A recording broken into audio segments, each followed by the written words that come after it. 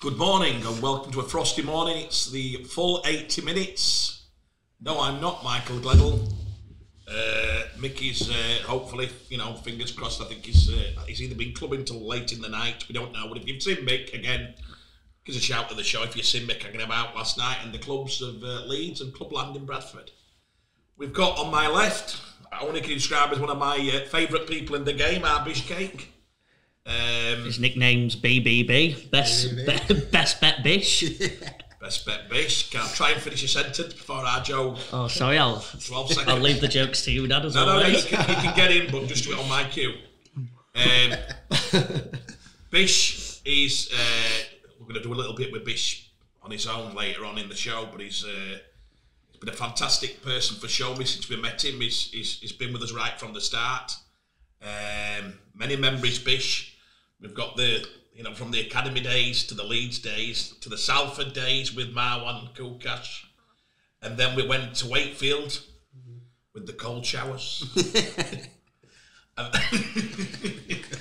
then we participated into part-time with York. Were it York first? Yeah, York first, yeah. And now Sheffield. Yeah.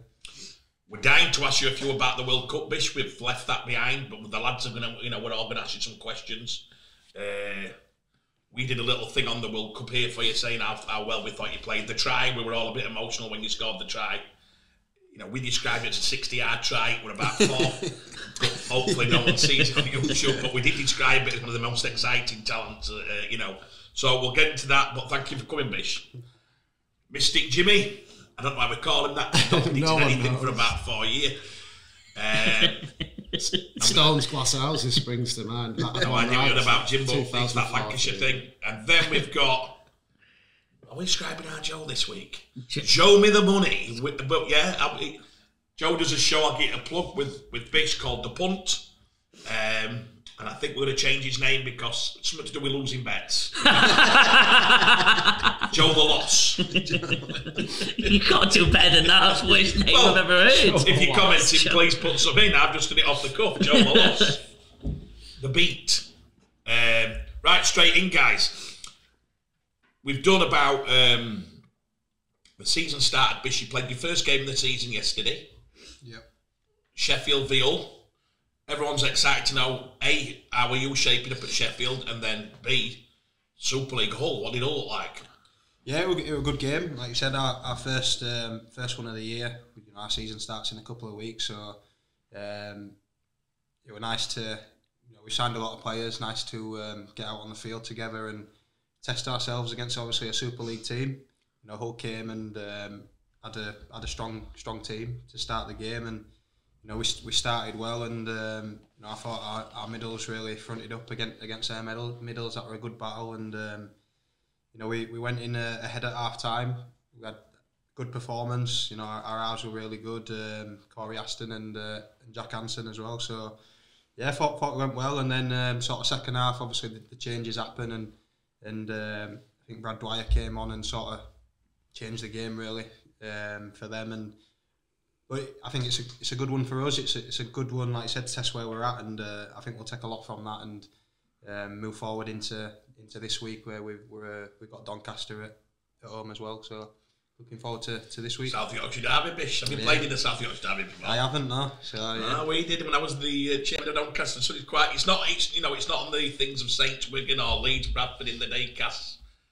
There's about 300 turn up. No, it's there's a little bit there. It's actually quite good. A lot of players historically used to swap from one club, and then somewhere you go in, they'd say, Sheffield, it was like 12 mile down road. So I'm sure he played at the Keepmount.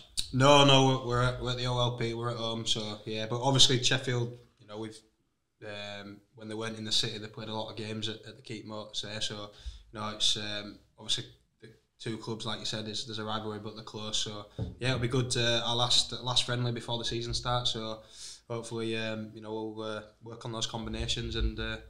Hopefully start the year well. If give people an idea, Bish, who haven't been to Sheffield, what the new stadium, what it's like, because what's it called? The Olympic Legacy Park. So it's on the old Don Valley. But yeah, it's a 3G pitch. Great stadium really. We've got one big stand. I think there's plans to develop the rest of the ground, but it's a new stadium inside. You know, it's kitted out, good changing rooms, good warm up area. So yeah, we've got everything we need there. As I said, I think the club's slowly building now. Now they're back in Sheffield and can sort of build roots and progress and try and tick those licensing box, or you know, however the game's going forward. Jimmy, the Mystic Meg, has been a big advocate of Sheffield because that's where all these players are. But without that, I think the story of Sheffield, a bit like Doncaster, would be unbelievable if one of them South Yorkshire clubs. Locally, Bish, a lot of people said they should have entwined and it should have been called South Yorkshire. That's what we're historically. When one club did better than the other, the one that would have been better said, "Oh, we're not doing that." You know what I mean? So it's always been like that, in my opinion. To carry two clubs to get the crowds in South Yorkshire, it's going to make some major marketing to be able to surface at Super League level and do that, because historically South Yorkshire's not an hotbed for Rugby League. They'd have to go into the amateur game, which I'm sure Sheffield and Doncaster are doing. But let's be honest, what's your average crowd? Yeah, I'm not sure, to be honest. Off the top that of means my you'll head, know, but you're just not going to say. I know. But you have to remember, it did only move back to the stadium halfway through last year. So I'm not asking for an excuse, I'm just asking but I'm telling you, they sold it out. So what's the sellout? Yeah. The 750 is the capacity of that stand. So their aim is to try and just pack that out. You can still stand around. So that can't go Super League with that thing. They'd have to open up. No, You've still got a lot of standing. You can stand on the slope. There's little hills all the way, a little mini amphitheatre. But the idea is that as the years go by, another stand will be built, another stand will be built. But you'd need what, 3,000-4,000 to have a chance of getting in Super League, Bish? Yeah. Obviously, yeah, you need more, but you know, I think, like you said, this is our first full season in the stadium. So it's a build, you know, it's a building process, and I think similar what we do on the pitch will obviously affect how many people we're getting in the stands. So you know, if we can be successful on the pitch, hopefully that comes with people turning up to games, travelling fans turning up to games, and the club do a lot as well for the kids, and a bit I think that's lost over here, and something the Americans are really good at is it's an event. It's not just a game. It's not just the 80 minutes on the field. It's attracting people before the game and hanging around after the game. Yeah. The match day that's it, the match day experience. So I think that's really good at Sheffield, and hopefully, yeah, as I said, if you know, as the season goes on and we're where we want to be, then hopefully the crowds will improve. And you've got what I'd consider one of the funniest, you know, Mark's a character of the highest regard. I used to have a lot of dealings with Mark in the day. He says I blow him out now. I certainly don't. It's just that Jimmy acts a bit weird if you talk to anybody. But Mark, I mean, when I first come across Mark, we was the big hitters at Doncaster. They was in the league above, but we was the one who everyone were talking about. Our crowds were averaging up to that. We were rocking it. Mark came to play I don't know if it were a friendly or a game against us. I met him for the first time, and it struck me as somebody who just proper knew the game round there, but a lovely smile about him. You know, I liked his character straight away, and then his voice, and he got into it a little bit. If you talk rugby with Mark and they say I can do it, I'd say Mark's up there with the best ever. People don't understand. I don't know if the youngs do play for him. Does he remind you that he was once a great player? You know, a Challenge Cup winner against Wigan. Has he never dropped that in? He tells you that. I say when I met him, obviously before I signed, and you know, we thought, oh yeah, I'll only be half an hour at most, and 3 hours later I'm getting a call off him saying, where are you? Like, so yeah, you know, he loves a chat, and you get that you get that speech and that passion, and I think, you know, we signed a couple of players this year who we share in the carpool, and it's the same story. So yeah, well, I can remember watching that game, and you know, I don't know what odds that would have been in the day, maybe 33-1, whatever the one we're going to have to beat for. So many years they'd won everything. They had the dream team, and then the Sheffield lads just went and give it to him. And Mark actually, a couple of high bombs, he terrorised them with his.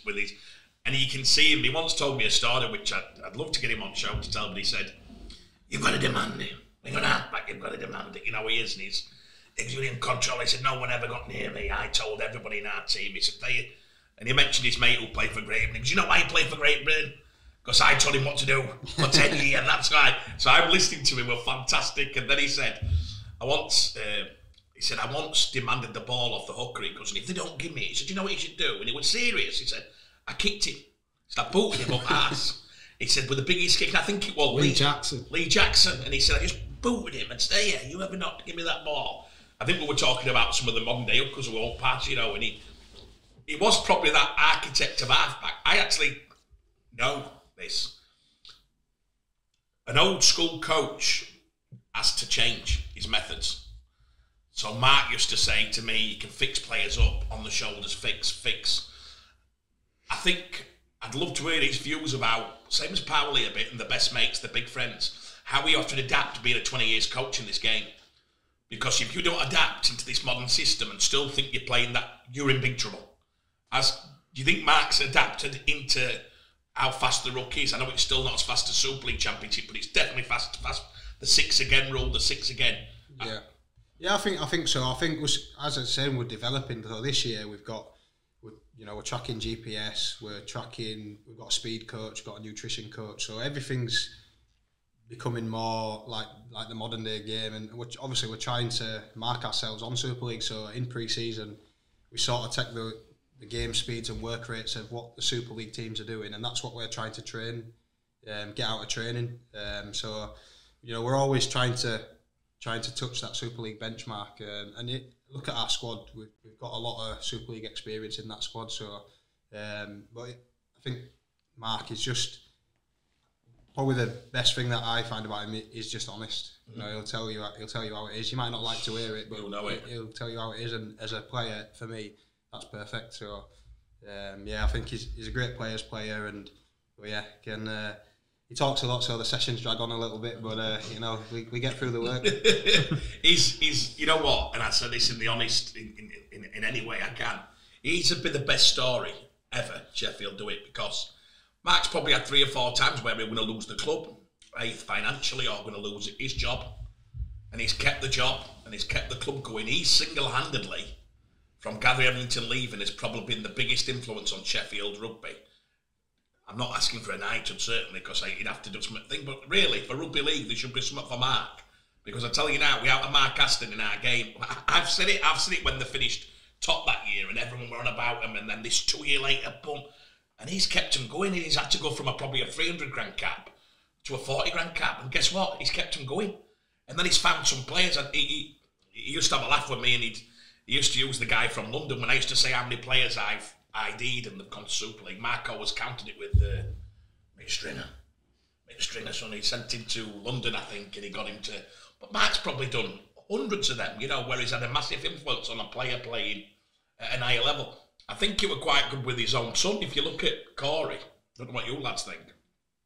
Must be very hard to coach your own son coming up and knowing you've got a good player. But I thought Corey then went to Super League, but I think Mark I think Mark managed that very well for me, because you let him go and have his chance, you know what I mean? And then he's ended up at another club. He's come back to Sheffield, I think. Is he come back to Sheffield this year? He is, yeah. But I think all Mark's story is just unbelievable. Like I said, I think Corey probably brought up, you see pictures of Corey with Mark all the way through Sheffield's journey, do you know what I mean? So you're thinking it's a full family job, innit? It's a full... When he actually got his chance, Corey, for Cass on Super League, he had one of the best games I've ever seen for Powley. He set about 2 up, and I think Mark... I wonder if you ask Mark honestly, what's his best memories? We kid about it. I reckon it'd be Corey doing that on Sky. I would love to have spoke to him that night, because I know I could see Corey got man at match. Powley would happy. Mark would have been super proud of that, I'm sure. But I think he is the best journey ever. If he pulls this off, it's a 25-year journey. I don't know anybody else apart from Gary. I know Mark has that. It's weird, actually. Mark has a real lovely relationship with Gary. He tells stories about Gary used to be chairman at Sheffield and $2 grand. You know what I mean? He goes, he's never changed. He's always done it. He did that to us 25 years ago. He famously got sold, Mark. Do you know? Yeah. I tell the story. Yeah. Featherstone. It's unbelievable, isn't it? Yeah. About 90 grand or something in them days, which is incredible now, because 90 grand nowadays would be a lot. That's 30 years ago. At the time, and Featherstone fans within the first 3 games were like, whoa, no. But I think Gary bought him back for about 5 grand, didn't he? Which is too big a Gary. But yeah, I do. I hope that plays out, and I hope genuinely for our game, I hope Mark proves it, because as I say, the rugby league and the people in the game should give him. If you're going to want about giving Gary something, well, why not Mark Aston? Secondly, Bish, Joe, you went to the Leeds game. Give us your thoughts. Lee first. Lee looked very solid, actually. I think I was surprised they played a lot of like flash rugby last year, didn't they? With how obviously they had a lot of full-time players, so the standard was a bit different. They had a really good team, but they actually proved they probably could be there, that they're not just going to pull off some tries, that they're hard-working. They did a lot. I think what they're going to struggle with is actually what they were probably so good at last year, some of the plays. They just looked at, maybe they'll get that over time, but they just looked a bit... One pass short. Yeah, one pass short, one play short. They just couldn't get that big try, obviously, up until the end, where a bit of Zach individual magic. So yeah, I thought Lee looked good. They looked solid. They've signed that new prop again. I think it got announced last night or yesterday at some point. So yeah, I think that'd be a good addition because they were probably a prop short as well. Obviously, they've got him now. Hopefully, he adds up to what they want him to be. And yeah, solid, just solid. I think that's probably the word I'd describe him. Jimmy, Lee, what Lee, yeah, I thought. I mean, we talked about Edwin Pape a lot, haven't we? He's currently leading the race for Man of Steel. He's sharp price in the odds. Wow. You know, that shows what everybody has seen of him and expects. So the way they played without him, considering they rely on him so much in attack and the halves playing on the back of him, I thought it looked good. I thought it was a very good friendly. You know, if we're just sticking on Lee for now, yeah. Lapland Lamb looked lively. Zach, he commented straight away, didn't he? He looked as fit and as lean as he had done. He had a great finish to the season last year. He's clearly picked up where he left off.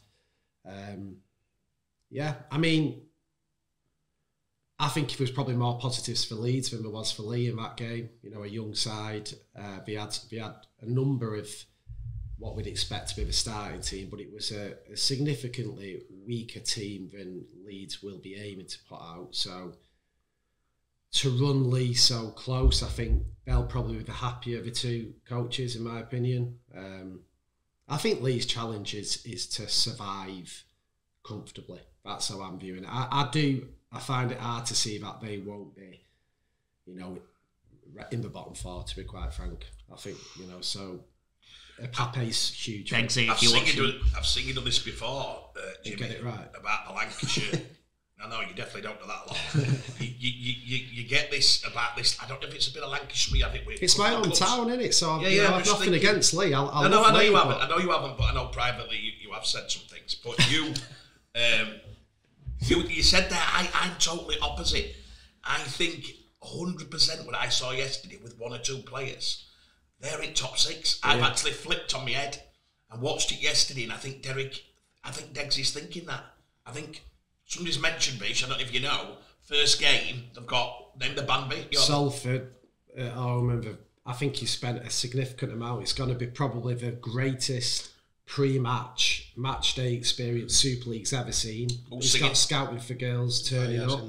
There's got to be big fireworks, you know, home against Salford. And these are the sort of games, on the back of that, they need to win that game. You know, I just think it'll be very hard. I think there's 5 teams who'll be... Of course, they compete for the top 6. Injuries are going to be huge, as always, but...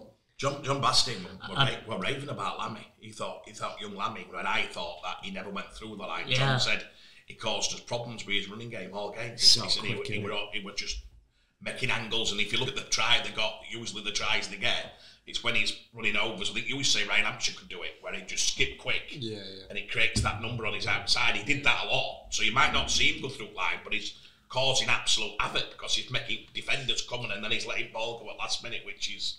But he be interesting because Lammy, you probably see when they drop into this game from the NRL, it's usually they haven't made it in the NRL, which obviously he hasn't, so he won't be over here. We can say that honestly. Then he went Championship, and you go, is he only good because he's in Championship? Potentially what we saw, no? Potentially. And they've got Joe Mellor to come back on the right edge. Got Joe Mellor, Ben Reynolds. They've got a couple, yeah. Ben Reynolds played yesterday. Yeah. He played on Saturday, yeah. Yeah, they've got a few selection things because obviously the fullback, I think one of the fullback from last year. He left, didn't he? Sorry. I think they must have signed someone else. They've got Zach and then another person who can they've play. They've got Gaz O'Brien as well, who can play fullback. So I've read an article on it yesterday, and I'm really bad with names, but they've got a few decisions there because they might put Zach at centre, even though he's got the one shirt. He could be the starting centre, and judging on the team, they might need him there. They might. Their pack's going to be brutal then. If you're putting another one in there, Some big boys. they were coming off. We were next to them. They were coming off. They were Massive. monsters. So if you've got another one going in there, that's going to be absolutely. They'll have a dig, and I think Derek, I think it's weird with Exit because you think of all the commotion they got by coming up. They were on everyone's lips all the time, Lee this, Lee that, and then usually they go up to Super League and they're not one of the big boys at the top table. Do you know what I mean? That's how you're perceived, and then Lee find it quite hard to stay up. I think historically it's the third time they've come straight down, whatever. They're definitely not coming down this time. No, I think that is a no-brainer. So if you're one of the other Leeds, I thought Leeds were decent, weren't they? I think they've got definitely the centre position looked strong, didn't they? I thought they played young Tyndall played. Yeah, young Tyndall, same age. Sorry, everyone describes him as young Tyndall. Tyndall played really well. To be honest, sorry Charlie, but I thought he got on top of you that game. He did the tackle, helped get you out. I thought, he did well. Tyndall stood up for himself, and they were at it. They were shouting at each other a bit, giving each other some jabs. But I think for someone like Tyndall, who's normally quite a quiet lad on the pitch, to stand up against someone like Charlie, whether he did win or... Oh, is that Charlie? I thought you were saying Charlie, Josh Charlie. Josh Charlie, yeah. He went one-on-one with Charlie, and I thought he did pretty... I thought he... If not one, handled his own in the mouth game, in everything, in the attitude, in that they went at each other. So that were good watching. We were right on that sideline that happened in the second half. Levi played decent, didn't he? Who was also on for Levi? I can't. My names of. Who was what? The other centre. Lewis Roberts. Lewis, yeah. My head's just. Well, can I have this? Yeah, sorry. No, I'll miss that one out because I'll let you do that. No, I'm kidding. Go on. No, I'll leave that one out. But yeah, overall team played well. Half back position again. If Jack could be that player, but I think he's still got a year or two left in him, developing size, maturity. He dominated the ball in the second half, and you could see he's just figuring out how to play against men still. So if Blake or Caesar get injured, I think there needs to be a middleman there. That's what I'd say. I'd say that would be my big point. I think... Smile at that answer.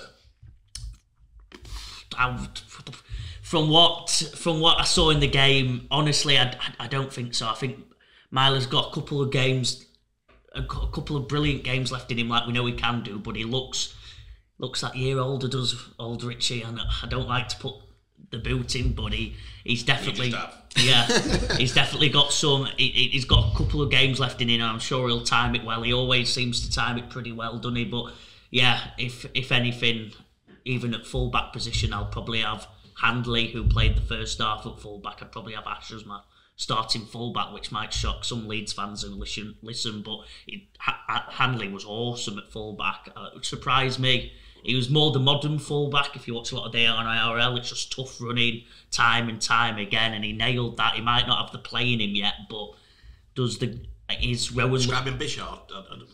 I'm not describing Ben, but he might not have that final... About it, is it? He might not have that modern play. It might not have that old school back of the line play in him, but round the back play. Sorry, but yeah, he were awesome, and I think he might be a starting fullback Leeds. Bish, on that, just that little debate there. You've got Myler, who obviously game is based on not kick returns. It's not on push. He's got a great read of the game. He's awesome at reading a play. He can actually see a play before a play. There's few. Danny Maguire, Ryan Braley, you'd say have got that gift of being able to read it. He's up there with them. His anticipation is class, isn't it? Your opinion, we always thought you were going to be a full-back. And then they did put that on you. You were labelled as he can't play round back of a play. Yeah. Bish's hands to catch and pass. Can he put that on? You're now watching the emergence of a different type of full-back. I'd say a lot more direct, what Joe's saying. Yeah. Thoughts? Yeah, I think... Are you only on any mailer? Which one do I prefer? In my team, I guess it depends who my wingers are. If I've got yardage wingers who can get us out of yardage, you probably don't need... I think full-back wise, if you're looking at the World Cup, you're probably looking at the Samoa full-back, aren't you? Just carries non-stop. And Tedesco's a machine. Yeah.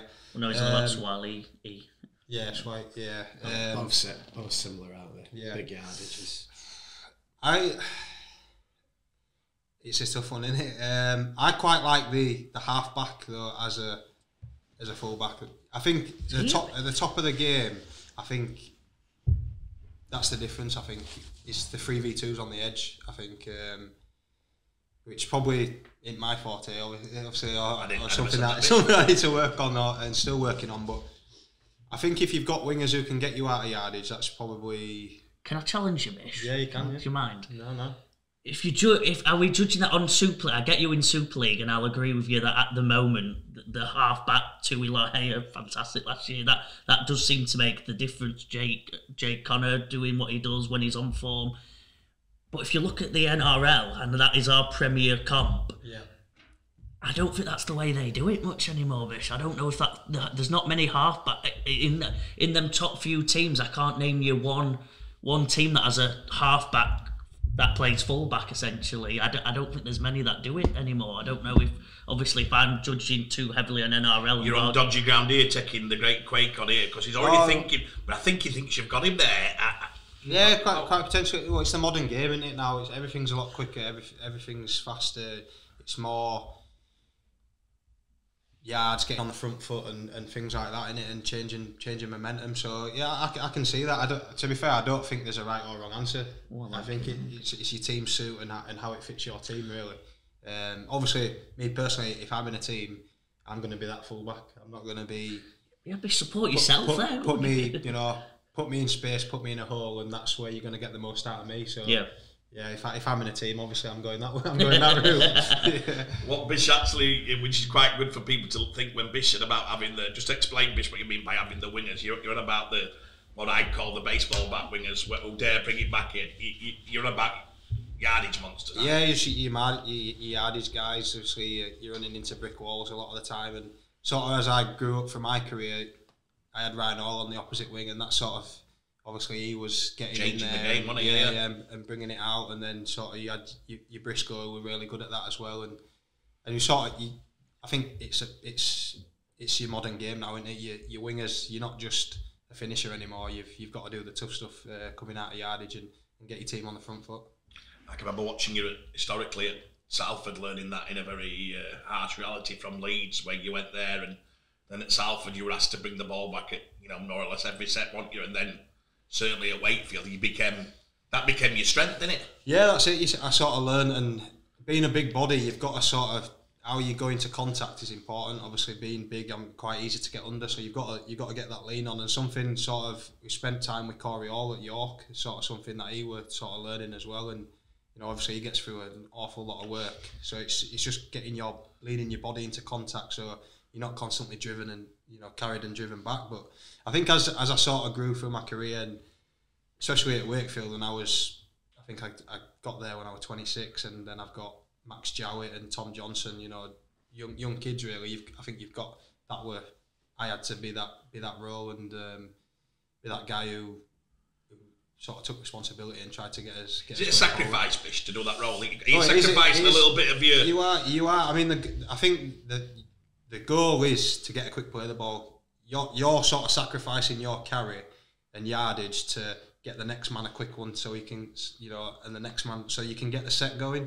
So, yeah, I mean, if you look numbers wise, I don't know, probably at Wakefield, you're getting that carry 5 metres in from touchline, 5 metres off your own line, and like you said, you've got ABC defender ready to go, ready for you, and you've just got to get out there, do your best, but it's trying to get that quick play of the ball for the next guy. Is it actually true that Reece Lynn, his yardage has gone down because he can't get that quick play after one third? I love Reece. We had a good connection, but no, that's it. I mean, as I said, I being that senior guy there, I thought it was my job to try and lead and do that. So that's what I tried to do.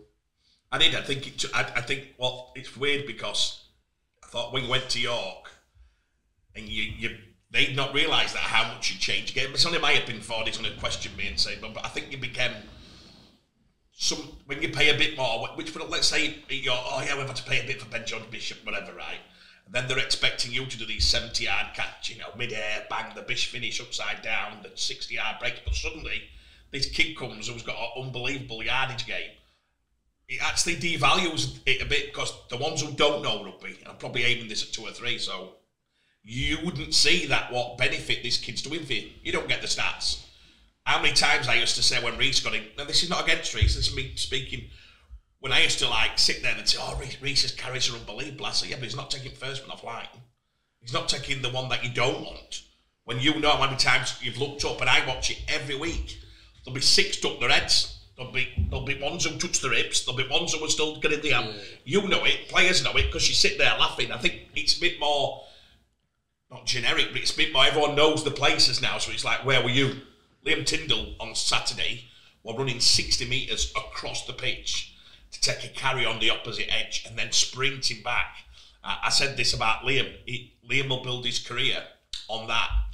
Other people say, Liam, has he got the skill? Has he got this? Has he got that? I'd rather concentrate on what he has got. He's got absolute immense work rate, absolute pace at the top level. A bit like you're saying, no offence to Tom Briscoe, Bish, he had an unbelievable career, probably a better England career than you. This is only my opinion, but I'd have had you above Tom. I always thought, oh God, if you watch Bish on a thing, it's a different world. But Tom orchestrated a game that suited to get in the England side.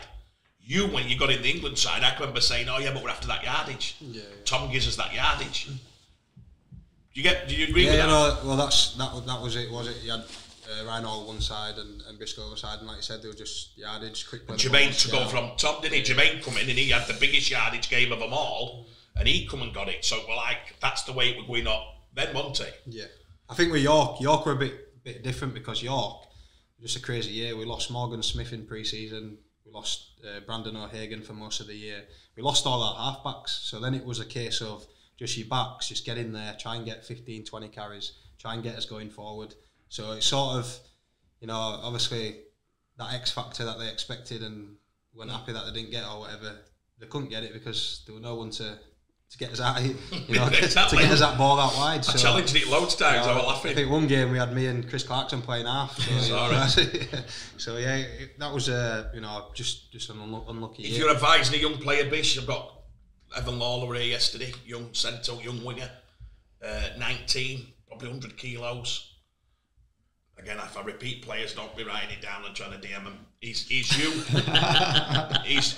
If you could say to add one piece of advice of a young lad, which component to the game, modern day back, would you tell him to practice?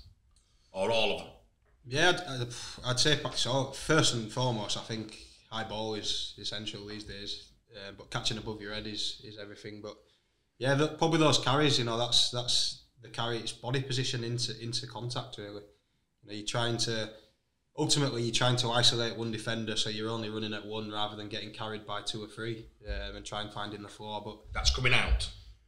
Going into contact, so if you've got 2 in front of you, if you try and isolate one, so a bit of footwork, whatever you do to get to one guy, it's a lot easier running into one guy's chest than running into 2 guys. I mean, Tyndall to look at that. I think Tyndall always ends up with 4 blokes hitting him with. That's a great point, that, Bish. That would be great for young Liam, because you're saying there you're looking for that bit of a one, whereas we've probably looked and gone. I think Tommy Makins is probably. Tommy is due after Briscoe. Tommy come along and I don't know who took. I full belt taking the ball. Yeah. Tommy's clever at that. What you just said, you very rarely get. I don't think I've ever seen Tommy hit. Yeah. Well, you're looking for space. Footwork is obviously your best friend, isn't it? Really, they're coming at you, like you said, baseball bats ready to go, shoulder to shoulder. You're just looking for that little second that you can buy to get yourself down and up and get your team going. So. And historically, you mentioned, is it also good to have a good centre? How important is your centre? That's ideal, isn't it?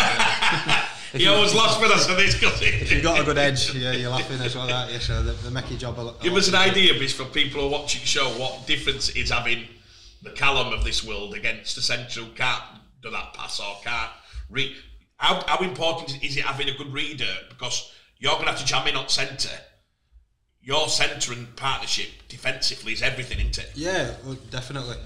Wing centre defensively, like you said, the name of the game is to create that overlap with a fullback. So, wing centre, half back, back rower, you've got to work as a unit. But wing centre, generally, your guys who are going to have to jam, and you've got to be in sync in what you're doing. If your centre goes, you've got to follow. If your centre sits off, you've got to sit off. So yeah, it takes some building, and I think that's one thing that I've really liked about Sheffield is I've got Chris Wellham, I've got Anthony Thackeray.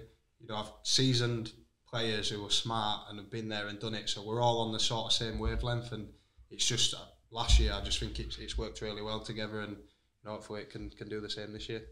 So I watched it. We were watching. If you look at weekend, I mentioned him now, but Lewis Roberts I thought had a fantastic debut. He scored within about 20 minutes. What a character this kid's going to be. He's very untainted by the game. Do you understand what I'm saying? He's not going to play the game. He's just going to do it his way. Whether it's good or bad, you're going to see. We couldn't believe after the game. So he scored a 40-yarder, and on debut he's beat Latelli on his inside. On 30 metres, and then he's dropped fullback, Zach. Zach stays there, and he done his Zach. And I said to Rowan and him were coming towards us, and I said, Rowan, should he have passed? He went, no, he backed himself. But he's the grin. He's then give Rowan elbow and gone, thinking they don't know if they're a kid to get it. He just doesn't, he's got that, what, they'll get hopefully they don't get to him. Yeah. And the mafia don't, he's so alive and so alive with his opinions and his face. He's talking. He's like, "What do you think?" And then he says, "When he scored his try, he was like, I can't believe I got finger." I goes, "What do you mean?" He goes, "Well, I've slid and scored tries and they've all booed because I looked up and my uncle's going." But and he can't stop laughing when he's telling you. He's like, "Bloody hell!" And then he's off, and then I'm watching him, and he's done for feet. He's top 10 with the crowd. He knows everybody on everywhere. I think he'd have stayed there till 2 a.m, just sat there. Whereas historically, you've got I shouldn't call it the mafia, but hey, get your son back in quick, all right. Don't get carried away with anything. You've scored a try, all right. Do you know what I mean? And I'm thinking, come on, Lewis, don't let him be that person who's like happy to sit with crowd and happy to. And I saw his interview after the game, and Ashton's got it. Ashton's got that ring. There's few got it. He's not bothered. He's just Ashton. Do you get me? Ashton famously stood up at Leeds and they said, "What do you think will happen in this game?" It was like Leeds v Saints, and he went, "Oh, whoever it were," and he goes, "Yeah, I think we'll put 40 on them." And their table were next to Ashton's and everything went quiet. He didn't give up, he just carried on talking. Yeah, they're not that good, And I was like, Lewis has got it after the game, he's talking, he's like, yeah, we'll be strong this year. I'm thinking, well, he played one game, you know what I mean? But he talked brilliant, and he just, a breath of fresh air. And he could be, we discussed on the way on, if if Newman obviously is not going to be back, and if Nene's also injured, he could actually debut, in the first team. Everyone thinks Lewis because he's been about a bit. I mean, you know what Rowan calls him? The Big Red.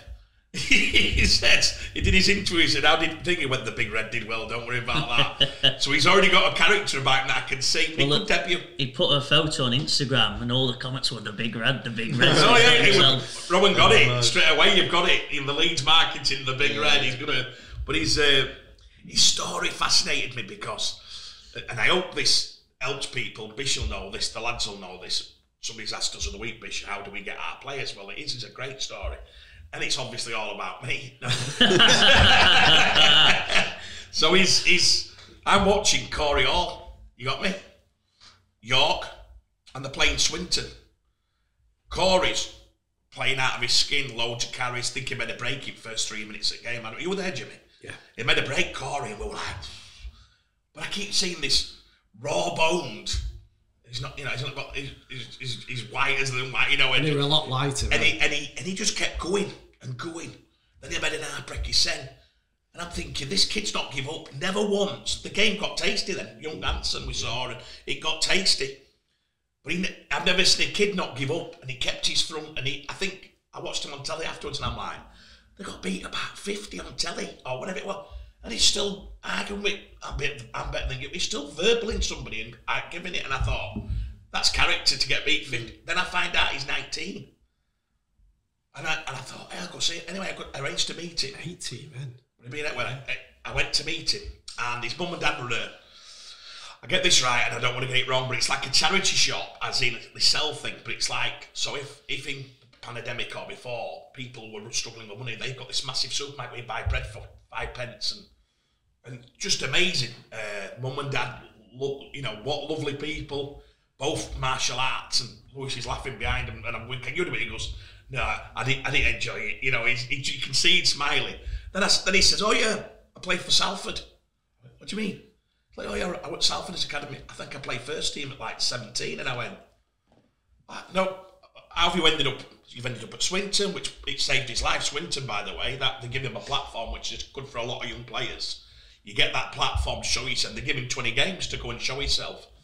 So I met him, and I walked back in car, and you have that feeling that you've watched some of that, and you've met him now, and you think, yeah, he's got a chance. I then didn't realise he stood up at the end of the meeting. He's 6'3", I think probably bigger now. I think they said he's 6'4". I went, oh my God, he's tall. He's that. And he come back in, and I'm like, wow, I need to do it. My first phone call, when I've asked him, what's your ambition in this game? Or do you He went, I'm a Lee supporter. So why don't you go Lee? Why have you not gone? Anyway, long story short, the deal got done. He got to Lee, but he's had a nightmare. Played debut, his witness gets second, nearly man at March, outstanding. Then we don't see him. So I'm bringing up Chesney, what's happening? He said, oh, they've got this, they pay for they've got these players. Lewis is then coming off bench for 3. I think he ended up getting 5 games all year. I think we played him once last year. Yeah. Did he play? Yeah. I think he did. I think he was centre. Yeah. So and I watched him last game of the season against Witness, and he looked like he wasn't the same. There was something, do you know what I mean? There was something not right. He obviously was. I think he had a clause. I don't know what it was, but to leave, and he just said, "I don't think I'm going to get a regular game here. I think I'm looking at what Lee are doing. They're buying these type of players, which might not get me the games." Spoke to Rowan, and I said, "Look, Rowan, I think he's got something, and I think if he were in the right environment, well, Leeds is probably the perfect environment with the coach who loves to develop, the club who's got on history of developing." And actually a couple of clubs coming for him then. Suddenly we're like, wow, he has got something. I have a feeling he could write his own script, this kid. Right front backfield. I think he's got a bit. Did you notice on the video he's faster than a lot of people? He looks a bit sharper than everyone thought. Everyone thought, oh, has he got a yard short? Didn't look like a yard short when he took. And he's on the video he said, yeah, I got done off. Is it Riccatelli? Riccatelli, he goes, but 1-1 now, innit? This is you could just let him. Do you know what? Let him talk. Just let a young kid talk. To be honest with you, Dad, going off what Lewis's journey is, and this it won't get me in trouble, but I guess it'd be shocking to some people. It's not for all the young players out there that might be released by reserves, that might be released by certain things and drop down. In some ways, it's got its benefits over doing the reserve way, 100%. Going the League One and building yourself up. Because we've had a few, obviously Lewis, we had Kieran, who this year before his injury was meant to pop off. There's a couple that's coming up, obviously famously, Walmsley and them, aren't they? There's certainly a way there because first Gailey, apologies, yeah. And Brennan. And the biggest one of all. And then the main point about it is you're playing against men at such a young age. It develops your personality, it develops your toughness, it develops all the things that sometimes you honestly don't get in the reserve level. And I think for lads who, you know what I mean, I think we've all had lads, haven't we, that drop down and you can see it just breaks their heart. And I've been saying it this year, like, no, this could be a benefit to you. If it's not quite worked out, you could actually end up being a better player than, let's say, they give you another 1-year contract at one of these reserve clubs. You could actually end up... Yeah, Jude, you've got Jude. Yeah. But then they're going to take the chance, Joe. Yeah. They're going to do what Lewis did and play. 100%, yeah. So they've got to go and work hard and do it. And I think that's for some young lads who are watching and parents who might be like, oh, stay at that club. You're at the mighty Leeds, Wigan. You know what I mean? Don't be afraid to drop down because it might not be as glamorous, but you can end up being a much better player and tougher player for it. And round of applause. Let me just bring this question in here now because it links in nicely. So it's from Benjamin Wheeler. Can you ask what percentage of youth team players make it, and where do the ones who don't go? So this is what we're talking about. Somebody said the stats about 2 weeks ago. I think it's we've got Mick famously did it on the show 2 years ago and said if you picked a sport in the UK, rugby's number 1 or 2 to get a player to international. You've got more chance of being a rugby league player and playing Super League and international than any other sport apart from one. Mick had that stat, so it's a great chance. What chances? I think he said he called it. Simon Bell did it on the show, and he called it a special name. I don't know. He'll quote it.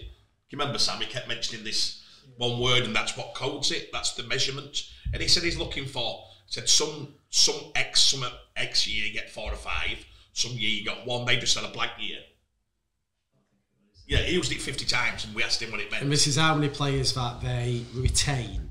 Retention from to the Super academy. League, yeah, to Super League, who might play 1 game. Yeah, transition to Super League. And then the rest Champ 1, there's a lot. I think that's quite a high percentage. And if you think of it like this, if you take the 12 Super League clubs alone, now there's the reserves and the academy. So there might be 10 lads each year who then become too old for the academy.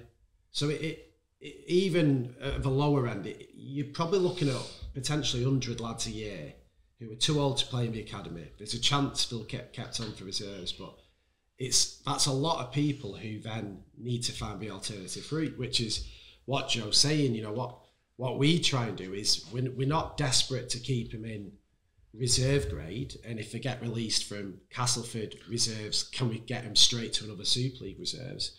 The League One route, or Championship if very fortunate, is as good a route as any, isn't it? It might get me in trouble, but I at this moment... You keep saying it might get you in trouble. By some of the no one's going to get us in trouble. By some of the reserve... We are the game. Well, yeah, I think... I honestly, at this moment, with how the reserve was last year, where all them games got... I think I've done on the show a couple of times how I really didn't like how it happened, but... at this moment, I'd prefer to send them to a League One club than keep them in, than go from Cast to Leeds. You know what I mean? Well, obviously I've just picked out 2, but from going reserve to reserve and trying to find your way. Never works. I'd go to Champ League One any day and go play as many games.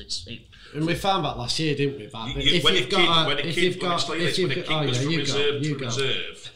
All right, keep talking. You keep interrupting. When you go from reserve to reserve, it's essential. This is what you'll get. That's the parents and usually the kid who's wanting to keep the Super League status on the top. We've had it 25 times. If a kid's at X amount reserves, I'd rather go to a Super League reserves than go to Championship. It's not to do with rugby. Get that into your heads. It's 100% to do with status. And people around him who don't understand the game say, no, you're better off in the shop window. You're better off around the first teamers. It's a myth. 99% of players who dare. You actually got a lad, and I only ask you both a question. There's a famous player who played Super League and played in the grand final 3 years after leaving Super League club and going to play amateur for 12 months. You're not allowed to answer. It's Leeds Rhinos player. And he played Super League within about 18 months, then he played in the Super League, but he dropped out of the academy to go to amateur. He plays open age. No, it's is it? You keep looking at Bish. It's not Bish. Have I got that wrong? All right. Go say it again. I've lost. You went to play. I wanted them to both sit there for ages, and so you left academy. Oh yeah, I didn't make to go and play open age for Queens. Yeah, well, it was I guess scholarship. I didn't make the cut. Yeah. Queens amateur. Didn't make the cut. And how long did it before you debut for Leeds when you come back? I'm awful with years, but I made my debut in 2008. 2008, I think. It was funny. I was going through it in my head. I know this story. It's Leeds, this, and then I went, literally. I did make the cut. Went back to amateur. Won everything with Queens, and then came back and had a little bit at Unslet. Came back to Leeds. I remember Bastian brought me back, sitting on bench ages, came on and scored off a scrum, went like 50, 60 metres. I made my debut, 1 season, played a couple of games, couple more, and then went on loan to London. Yeah. And the year after you played and then the grand final. Came back and then played in the grand final. Yeah. Brilliant. Jim, what were... Sorry, Jim.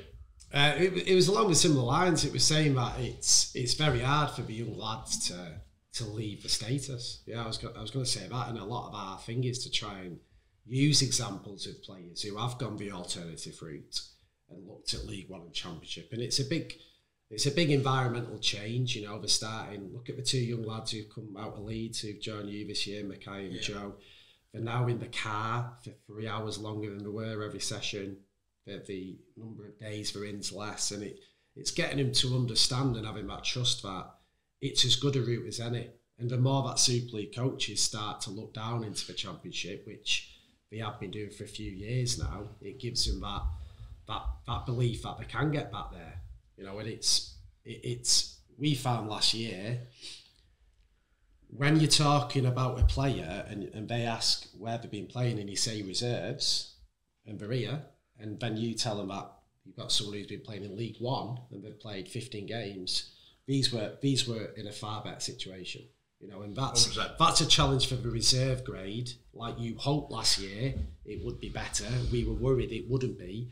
Until the reserve grade becomes more consistent and a better standard, we are going to be in a situation where a young lad is better off getting off to a League One club and playing, or if we're lucky, a Championship club and playing, which is a huge ask, isn't it, for a 18, 19-year-old to be straight ready for 20 Championship games. But that is in our opinion often the best route. Because you used to argue with coaches back in the day. If you don't, I'm speaking for you here, so if I'm wrong, pull me up. But I think you used to argue with coaches. You used to argue with coaches back in the day about looking at League One champ. I remember sat in the car when you went, look at these young lads. He's proving it against men. And it seems like now, whether they were listening to you or not, you'll probably claim they did, that they now, I think they have the last couple of years, they are now looking at Champ League One over another reserve team to bring through the next young crop of great players at a club. Listen, you've got the word out, Sam. Cohort was what he said. You've got it. Can you repeat that again? Cohort. And that's what he was saying. That's what's called a measurement vehicle, what they use for academy players into things. So the cohort would be X amount %. But I think it was a good cohort year, were 3 to 5, he said, and a bad one last year. Well, he was saying there, He was saying like the difference between the two is like, some players can benefit from the senior dropping down, and others can benefit from being like leaders in the academy side and stuff like that. So it's like a balance. And there's a big physical part to play, isn't there? We worry all the time about young lads going straight into Super League or even Championship, because if the body's not ready at 18, they're going to get battered, and it can really shorten the career, increase chances of injury.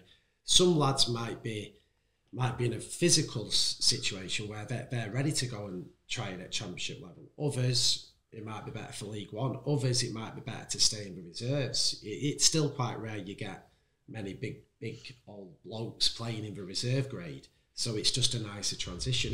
It's got to be right for that player, their size, their weight, their physical development, and just find the right path. To be honest, mate, it usually means, I've found with my experience with it is, take Mikey, like, there was no way he wrote, it just changed his life. He was made to play men's rugby. He was good in the academy, but not in the same level as when he went to Newcastle. Yeah. And he exploded against men, and he found it that easy that he was like looking round. But he dare verbal a grown man. You know, wasn't scared. You're shit. You're too slow. I'm going to do you. That was it. So then you threw him into. It was like he was probably that happy in that environment. Hey, and by the way, they get a couple of quid match terms, so they're like, you know, we don't want to talk about wages, but the wages are horrendous, aren't they? You know, you come through the system. It's. We touched on this, Bish, in the living room. Just moving on to this. And we're going to try and change the game this year. Everything we do, we're trying to change the game. We've got some great comments down here. We'll read them out in a minute about clubs who have done a lot more on social media, and they seem to be, I'm not just saying it's all us, but it is, if I'll be honest.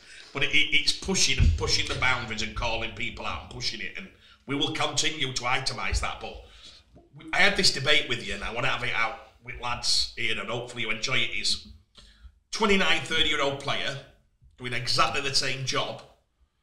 So a Ben Jones Bishop at 29 or 30 earned, I'm not going to say a figure, let's say 100 plus, right? Yeah, I'm not saying exact. You're not wakey. No, is with left Salford. Is the same player at 22 played in grand final and were probably, if not better. I'm not saying you had more, your carries were better there, but you know, some of the things you did as a young man. Why is there 80 grand difference, Bish, in the same player?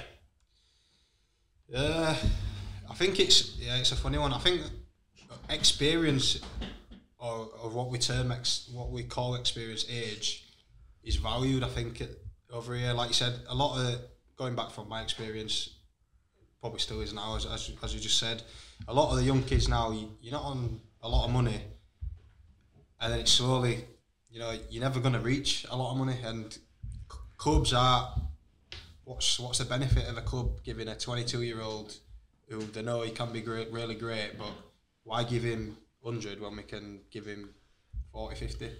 And no one's going to say anything. Yeah, but can I ask you, carry on with that? Carry on. Just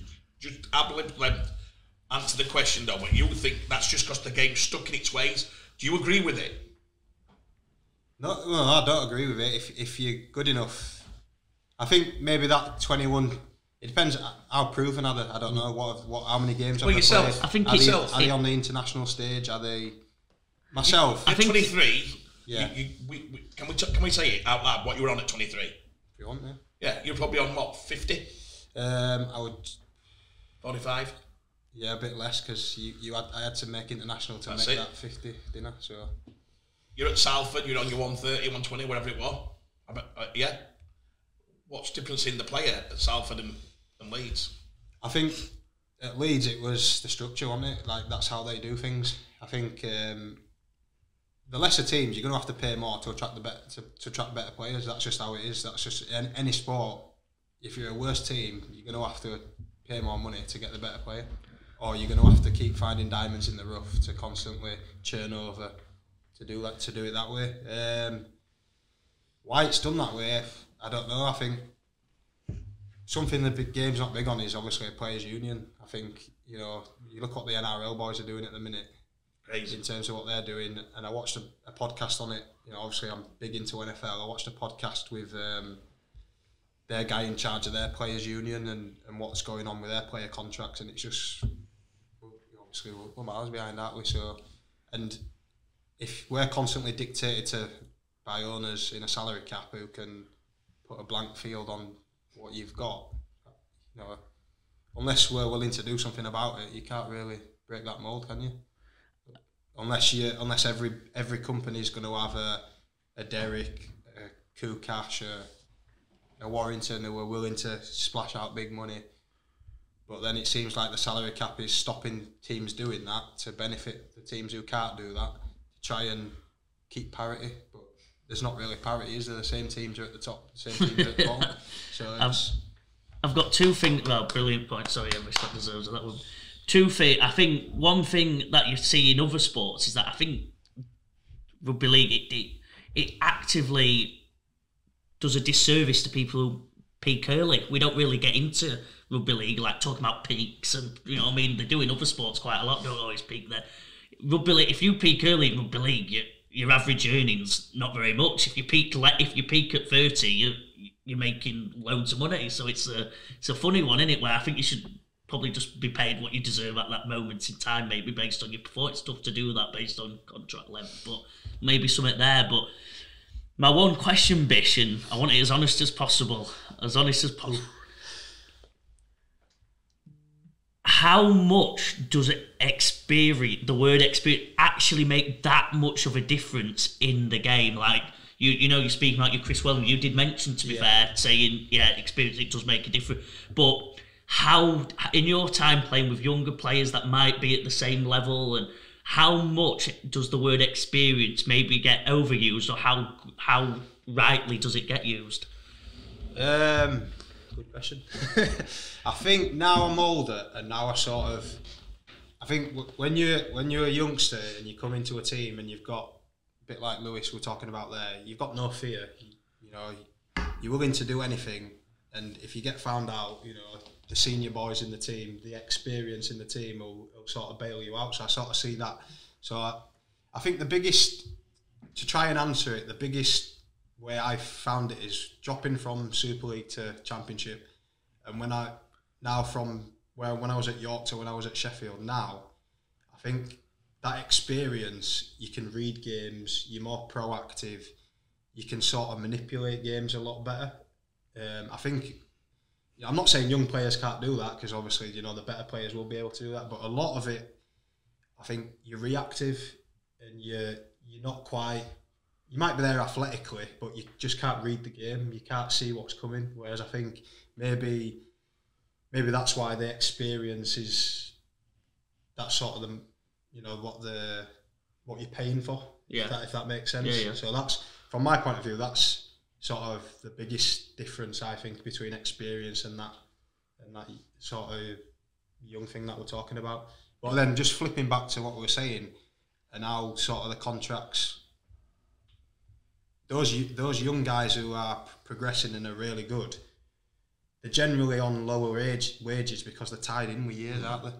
So I know Leeds, the only you know, you're tied in, so year 1 and 2 look great, but you've got another 3 years on the back of that where you get the top up. You're not. But if you want that new deal, that's great. You get the top up, but then you've got the next 2-3 years where. So it's like a cycle. So, you know, personally, to break out of the cycle, those last 2 years at Leeds, you know, I was not where I wanted to be, you know. So, but I think that's where probably the difference is. That's probably why the younger lads are sort of limited to a certain level. But I think that's going to have to break now, because we're seeing NRL, they're just coming in and pinching all the young kids now, aren't they? So something's going to have to give. Yeah, no, hopefully, not that it's a good thing the NRL coming in to pinch, but we need a few things to try and get rid of that system where for a player to earn what they're worth, they have to extend, and then they're always chasing, aren't they? And the fact that players, you were always very confident about yourself, Craig always says about in the contracts and being happy to let that contract go and be strong. If players are now more aware that there are better opportunities financially, and I don't mean necessarily going to the NRL, but even to another club, hopefully they'll be less likely to... You can't go to the U23. But less likely to go into those longer contracts. And just going back to the original thing, the word experience, I've heard a lot of coaches link that with consistency. So I think one thing, young players, one easy criticism is that, yeah, of course they can have a 9 out of 10 performance, but then they're likely to dip and then go up again and dip and go up. Whereas what experience tends to go hand in hand with is more consistency. So week in, week out, you might get that 8 out of 10 performance. Just to finish the point, I'm a big. You're a bit controlling with that. I just want, you know. You got to speak. It's hard. It's hard. You've got to work on it. But I'd always rather see a young lad whose potential of being a 9 out of 10 over an older boy who we know is a 7. It's different if you're a 9 week in, week out. But if you're that steady 7 and you're getting paid 50 grand, I'd want to see this younger player, a younger player who's as good. I want to see them because their potential's more. And of course they might have that little dip in a game. And that's where the experienced players lift them back up again and they go again. But my issue with it, Jim, is that I think watching it sometimes, and I'm obviously never...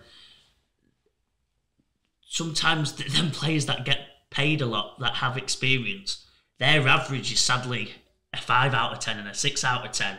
And I think that got to a stage at some points in the last couple of years where it's like, whether if they've had 1 or 2 good years in Championship or even in Super League, sorry, I didn't mean point at you, but I said no, I didn't. But if they've had that, they can go to any club and just keep dropping down and keep getting paid a lot more than a young player, even though their average is honestly a 5 out of 10. That's the one that I'm more concerned at. Like a Bish averages 8, 9 out of 10 every week. I've got no issue with Bish getting paid what he's deserved. I think my more issue is the ones who just hang about and slowly drop down the ranks, but getting paid the same amount because they've relied on a year from 3 or 4 years ago. Well, I'm sure, and I'm sure somebody like Brett Ferris falling down the leagues, I think he's at Doncaster now. I'm sure Brett might say, well, yeah, I got big money at Featherstone, I got big money there, and I deserved it, you know, because I played at the top of level, and then I'm just going to filter down until I get to most money at Doncaster. I got most money at Featherstone. You know, that does happen. Historic, it does happen. You're right, Joe. Does that relate to performance? I don't think so a lot of times, but that's historically again how the game. But it's definitely part of one thing. It's not. It's the coach's values. So if you've got a coach, me as a coach, I never really bothered with. I would have preferred a younger. When I coached a young lad coaching Yorkshire League, I can remember like my squad were young when I was chairman of Doncaster because I felt they'd listen more. And I like to talk. No, I thought I wanted to learn, and part of that process and what I enjoyed was seeing somebody learn and then become the person they can become. I did it with business. I did, we left the other day, probably got 10 or 12 of my lads have all gone to be multiple. That's what you should be here for. That's for me, coaching. Coaching should be doing that. I don't know if I get that much of a kick out of. Bish just said there, I won't have to coach Bish. Mark Aston, he said it. I listened to Bish. He's right what Mark's done with Bish. What do you want to do? How do you feel? If I think you're pillicking me, I'm going to come for you. But otherwise, it's your thing. I don't think that is coaching. I think it's management. I think you swap at 27 and 200 games, you go, you know what? I'm just going to manage his knees, his legs, his life. He's got 3 kids. I'm going to get down this. That's man management. If you want to be a coach, you'd go for the younger players because I'd say this to you. You and Callum in your palm on that right edge. Ryan Hall on that left edge. Without doubt, that was some of the best rugby I've ever seen. You were all young men. Yeah. But then Scott Donald were on more than Lottiers. Yeah. They were on, Scott were on 100,000 when he left, I believe. So he was on more money than all Lottie Hughes by a lot. But Hughes, you're watching the emergence of superstars. You know what I mean? You were thinking, my God. But if somebody said, is it fair that Callum's just ripped the league apart? He plays for debut at 17 against Melbourne Storm. I mean, it's crazy. World club. Yeah. Callum Watkins doing things at 19 that we've not seen at Leeds for a lot of years, but he was on 18 grand. Keith Senior at 33, the right, by the way, one of the legends. Keith at 34, 35, was still getting loads more than Callum, but Callum were making 3 line breaks a game, the next superstar of the game. They never collided. Keith retired before Callum was still. You know what I'm saying? Yeah. That's what I'd like to change. It's not fair in any job. I mean, give us some answers. Please comment. You've all got work in some industry. You might work in sport industry, the media, builders, whatever. Do the young'uns on the sites get paid less if they do the same job? Tesco's, if you're a young man at Tesco's, but you do the same job as, is it done on age? Or is that to be fair, I think, no, I think it is a lot. I know, yeah. I No, I mean, it's not age, it's experience. There's a difference between experience and age. And experience is, once a player, when Callum Watkins has only played 4 games, even though anyone who... No, 40. Yeah, 40. This is what I'm saying. If he's only played a few games, you can't go, chuck it all out in. But once you've played... Once you've played that amount, and it probably is 40, yeah. You know, you need those 2. You need to back up the first year because everyone's going to go after 1 year when they're holding the cards. Well, he's had 1 year, let's have another look. But there's absolutely no excuse why I'm not going to pick out the name. But if there's a Super League player who's still very young, but he's now had 3 seasons at a very high level at one of the top teams, there's absolutely no doubt that they should be then earning the same, if not more, than the lad who's got 4 years more experience than him. You know, why did you pull me up then, saying that you should get paid more than Joe in our company? Look, I accept that there's got to be loyalty to family members. Yeah. But like, but I would just think, but I think in some industries also. So there is a match. I know I'll use my girlfriend who works in a shop in America called Trader Joe's, coincidentally. But there, it's done on, if you average every 6 months, you get like a $1 pay rise, and then so you see at Trader Joe's these 50-year-olds still there. They've worked there for 40 years, and I'm like, what's going on? Like, I don't understand why all these people are just happy. No offense, sat at a supermarket when some of them are brilliant. You speak to them, they're live. Well, it's because they've been there that long that the wages is as much as someone who's in a top income. Like, I couldn't wrap my head around it. Some of them are on 50, 60k for bagging the groceries, and it's like, wow, like it's unbelievable. So I guess quite a lot of injuries I think do it on, as Jim said, experience, but then some also do it if, I know there's a big thing in some industries where they don't hire 30-year-olds, anyone over 30, because that means they require a certain wage packet. Where obviously because of kids, because of housing, it makes sense, but they require a certain wage packet where if you're 20, you can get hired into a job pretty easily, even if you're miles worse. So I guess it depends on the industry as well. And it depends on the person. Do you get It's what you bring Frank as well. Italian isn't steak it? Trader It's Joe's? a package. Did what? That's the worst joke I've ever heard. What's the joke? Trader Joe's twice then. So Frankie, you'd say it. No, it's a. I plugged it because it's a grocery. It's in America. No one knows. It's just going back to that. Like when I come into that Leeds team, there were me, Callum, and I just felt. I go back to it about Lewis. You could. We probably had games where we were up and down, but you had the experienced lads in the side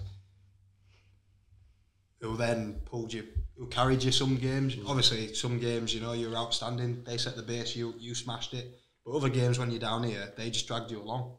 And I guess it's the package. What do you bring to the club? Yeah. There's obviously on the field. There's a changing room. There's off the field. There's Are the club marketing you? Are you speaking to sponsors? What else are you doing on the field that the club can use you to generate sort of things? Can I just discern a difference? I guess my personal one is discerning a difference between someone who can do that, like Chris Clarkson at York and even at Leeds, and famous I love Carl Ablett because I might be miles off, but he always seemed to deliver that 7.58 performance. When everyone else played bad, Abbo would be there and do a tough carry and he'd trig along and he'd probably be I'm talking mainly about the ones who I guess don't do that, who maybe at 30 have a great performance one week but then will play bad 6 weeks. But Bish, you missed Bish's point there, Joe. Sorry, you don't remember me saying. Yeah, no. He's saying Chris Clark. So you've just said Chris Clarkson and Carl Ablett. Clarkie and Abbo never wanted to sell themselves as being an image rights. They just did the job, what they thought they were. Chris were always quite happy with what he got.